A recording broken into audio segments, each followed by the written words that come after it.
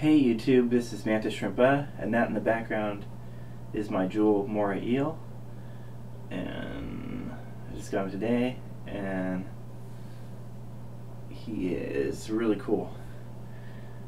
And it's nighttime, so he changed all white, but his color is going to start to come back in a few minutes. Anyway, he's 1.5 feet long. His overall growth when he's his full grown growth will be 24 inches, which is pretty short. He's sometimes known as the Mexican dragon eel, but he's not. He's a totally different species.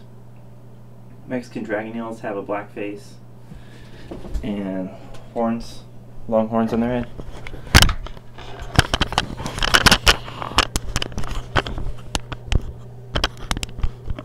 There he is. Looking around, there's my snowflake eel underneath that thing.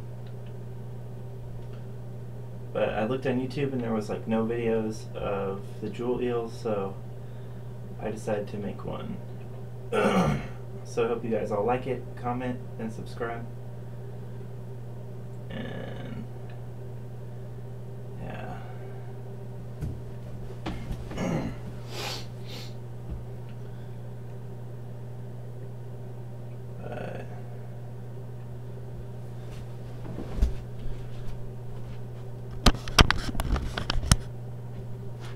There's its head. And there it goes. Well, everybody, I hope you enjoyed that short video.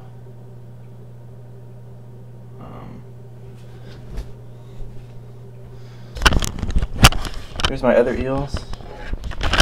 My zebra moray eel, and my fin-braided eel, my snowflake eel, tomato clownfish, my sand race, that blue thing, and my dog-faced black spotted puffer, 3-striped damsel, and I have a coral beauty around here somewhere. It's a type of fish.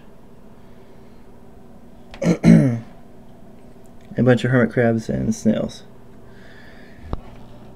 Anyways, there's my jewel moray. There's my coral beauty. And until next time, here's my little sand race. Here's my tomato clown.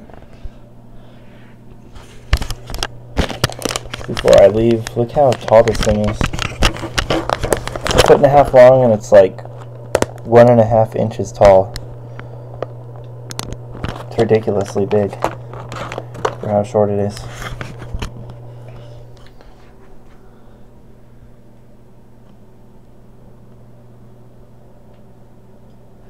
Anyways, thanks for watching, everybody. That's my 36-gallon bow front tank.